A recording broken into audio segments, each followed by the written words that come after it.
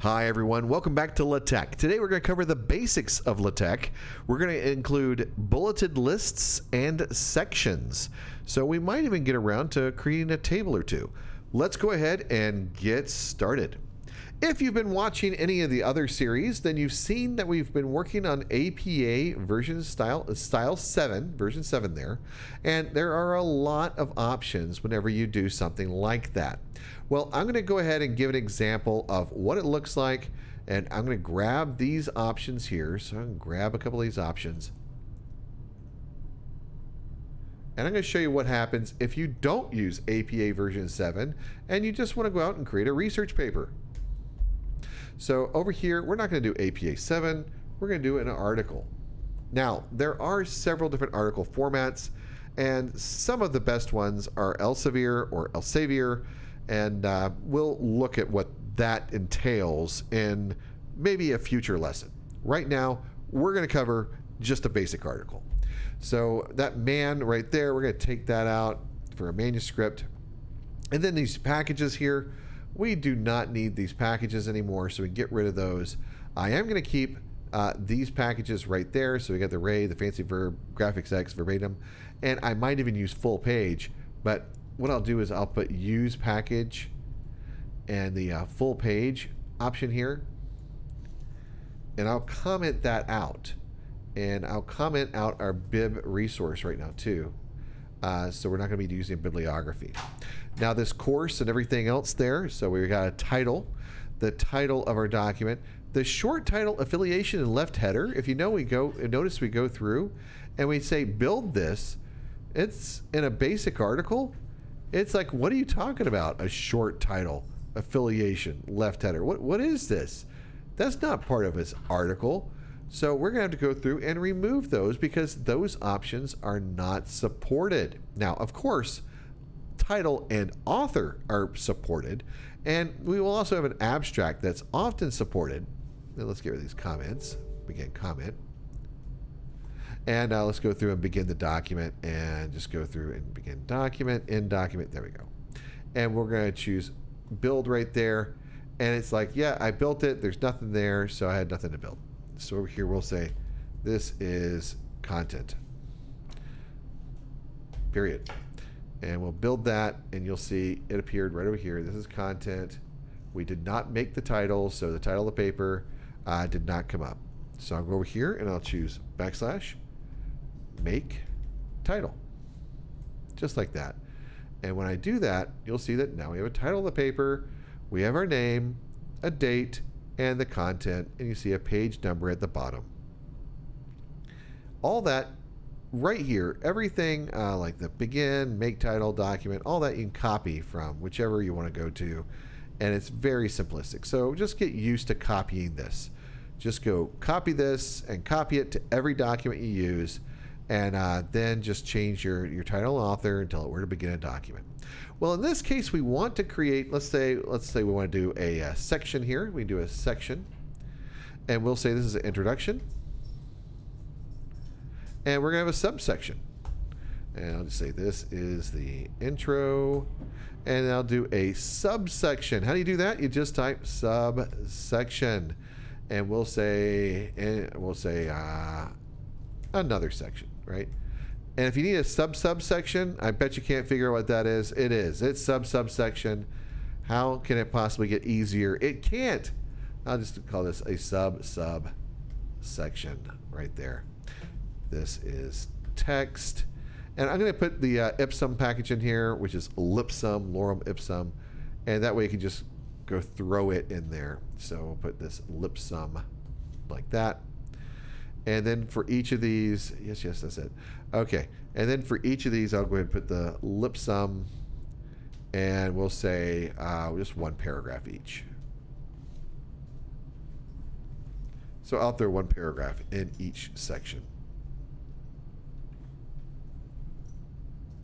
There, just like that. Now if I build it, we'll get to see what it looks like. So now we have their introduction, we have another section. You notice this is a lot better than APA version 7. It's just much neater. You can follow it for a research paper. Using APA version 7, I won't go too harsh on it, but I just can't imagine it being a good research paper style. But over here, we do have some great style here. So we do have the, this is content there. Let me get rid of that. There, get rid of this is content. Yes. We'll take that out right there. And now we've got our introduction, another section, and subsection right there. So beautiful, just like that. If you want to put it on a different page, you can imagine that you just do /new page, and now you've got a new page, and we'll just go look at that, and look at that, it put it on a new page. That's great. But we have mentioned that we want to get over to doing something. I'm going to take out lipsum here. We're going to do a list on here as well as sections. So how do we do an itemized list? Well, one of the options is begin enumerate.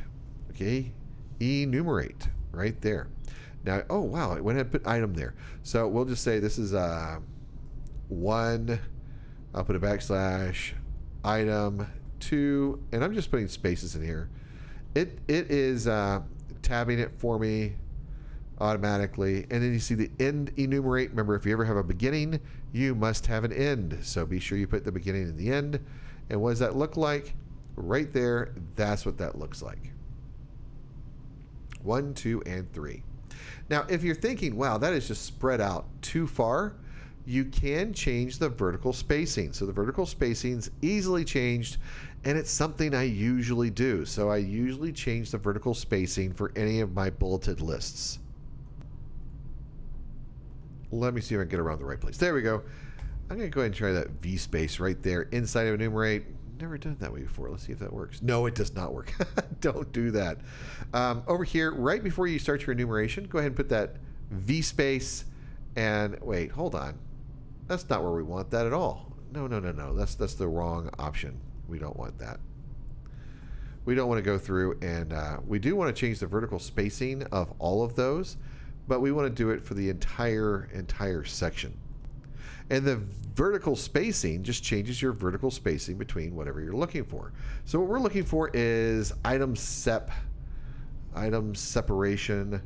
and we want to give it a specification on there, like how far we want to go. So let's say 0. We'll say 0 EM. So we'll do that. And we're going to do that. Let's do that inside of enumerate right here. Bing. That looks right. There we go. That looks very correct.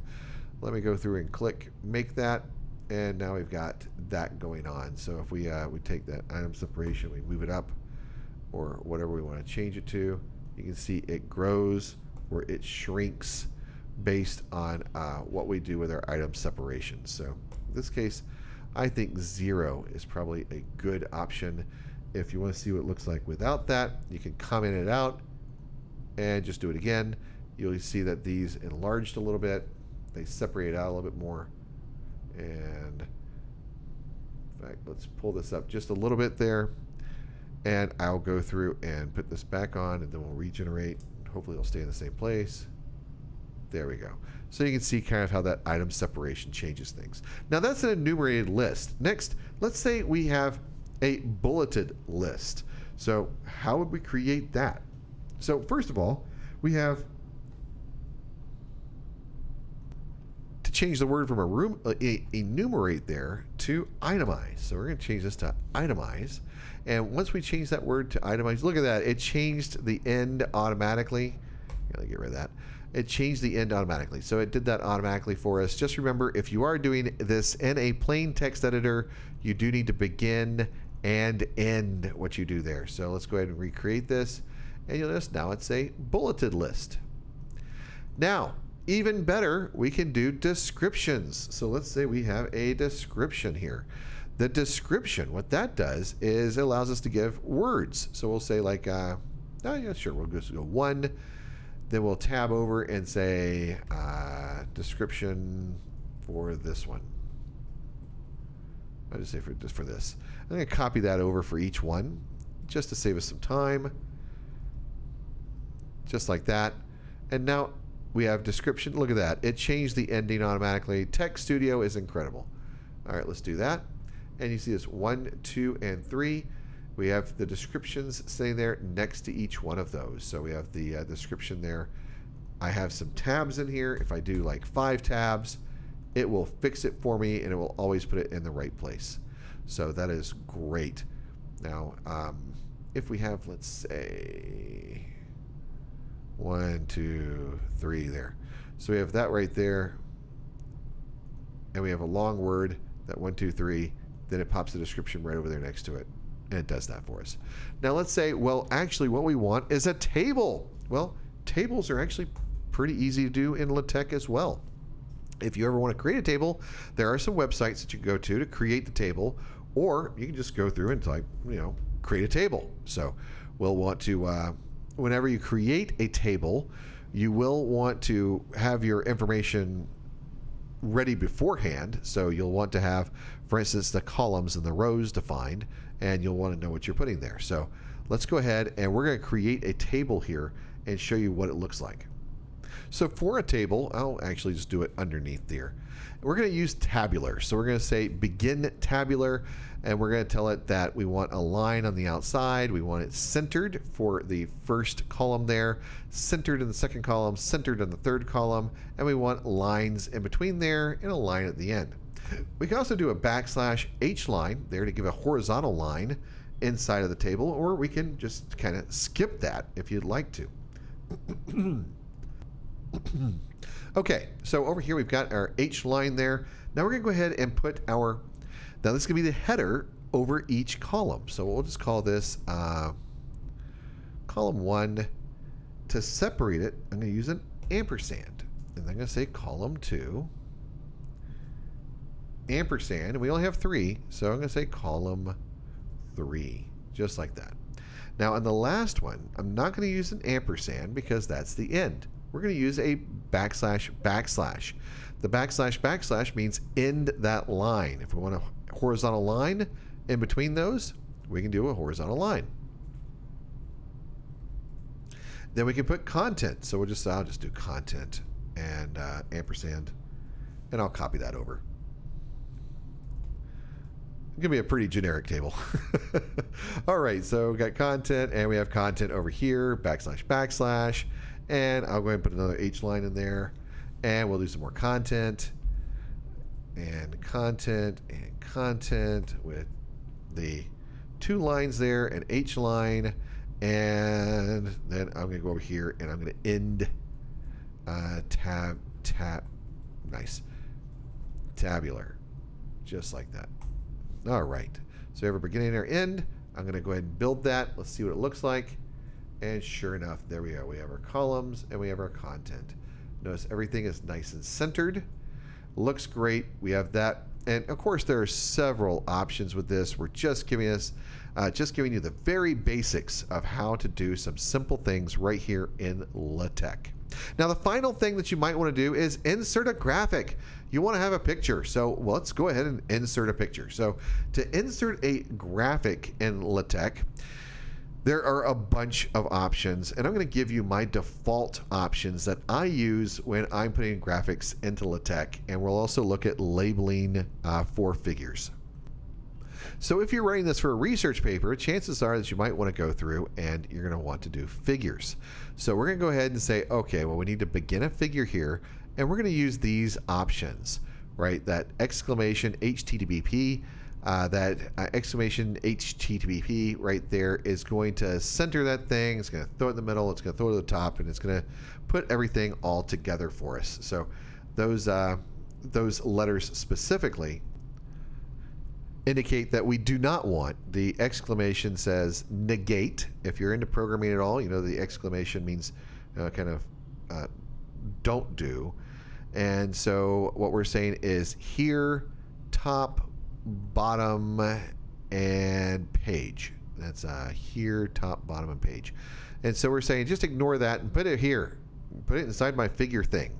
And that's the kind of option we're going to give it there. So we're just telling it put it right here, and we can tell it to center it because we want it to center the graphic. I'm just going to use a picture of tux. So I'm going to put centering in this for a figure. And let's put a caption in there because your figures will need captions. And let's go ahead and it will automatically you know, I'll say picture of tux like this. And it will automatically label the figures too. But for labels, when you put a label in there, this is allows you to go find it inside the text. So in this case, I'll call this figure, and I'll say tux. And I'll just put that in. That way I can refer to it inside the document. Then finally, I'm going to say include graphicx. I'm going to tell it that I want it to use,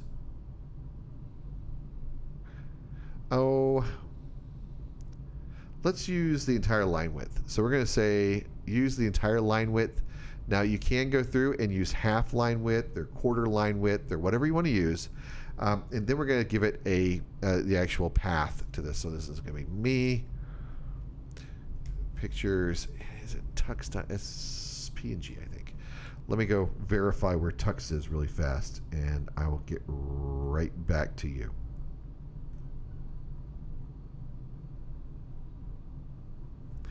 Okay, home petite pictures, capital P in pictures. Can't believe I did that. And a capital T in tux right there. So we got that.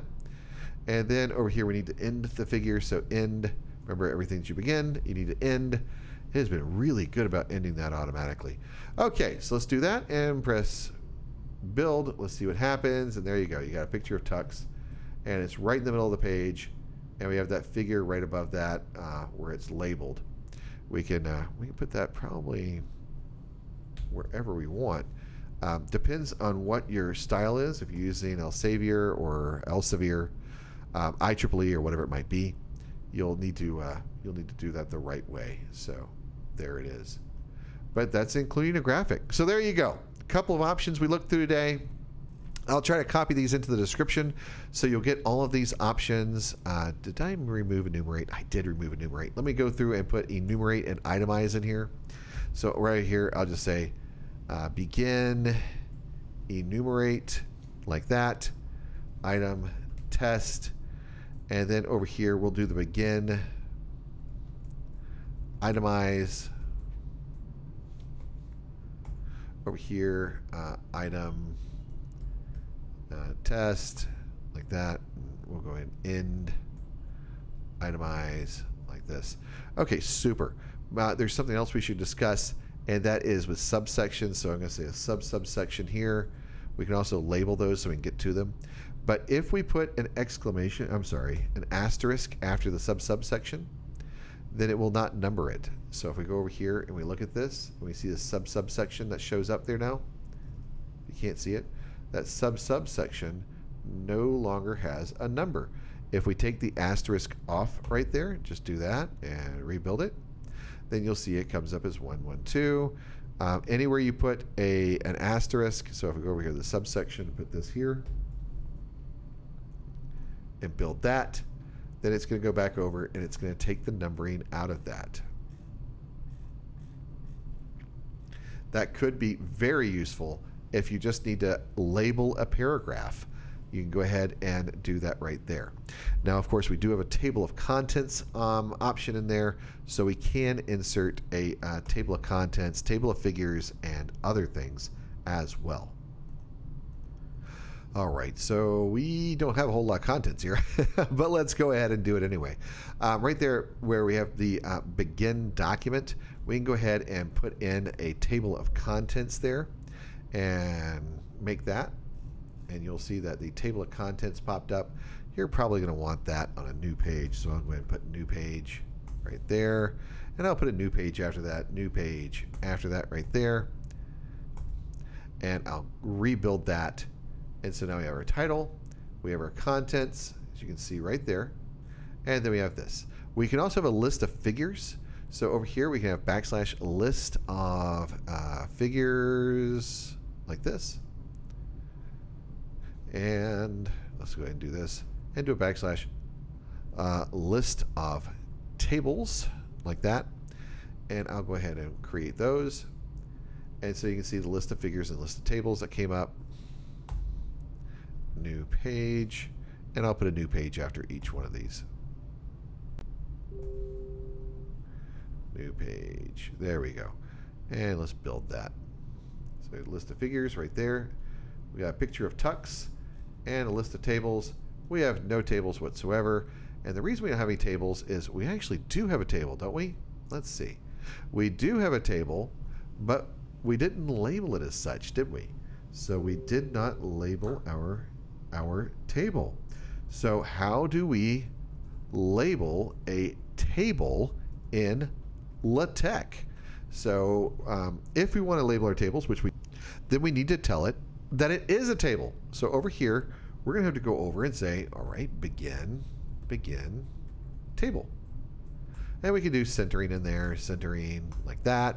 And we can actually, after we do that, we can go through and say we want a caption on this table. We can do it top or bottom. Notice that I'm using the braces when I go through and do this. And we'll just say this is a demo table demonstration. Sure, nah, just demo table. Demo table. This is getting a little bit long, so I want to finish this for you as fast as possible. And then we can go through and do a label as well. We'll do a label. And I like to keep these as easy as possible to reference. So figures are FIG, tables are, well, TAB, etc. So, and let's go through and do that right there. Let's see if it ended my table. It did not, so I'm going to go over here. Remember, if you begin something, you have to end it. So be sure you end your table there. And make sure that we ended everything. Oops, already had the end. Not good. There we go. Make sure that we end everything appropriately. Now you see that in the list of tables, the demo table pops up, and we have information on the table. We have the demo table listed there. Now on this, we have figure 1 below it. We have this above it. Generally speaking, you're probably going to have to label things above them. So this is a pretty long one right here, so I'm going to go ahead and stop it, copy this into the description for you, and I look forward to seeing you next time.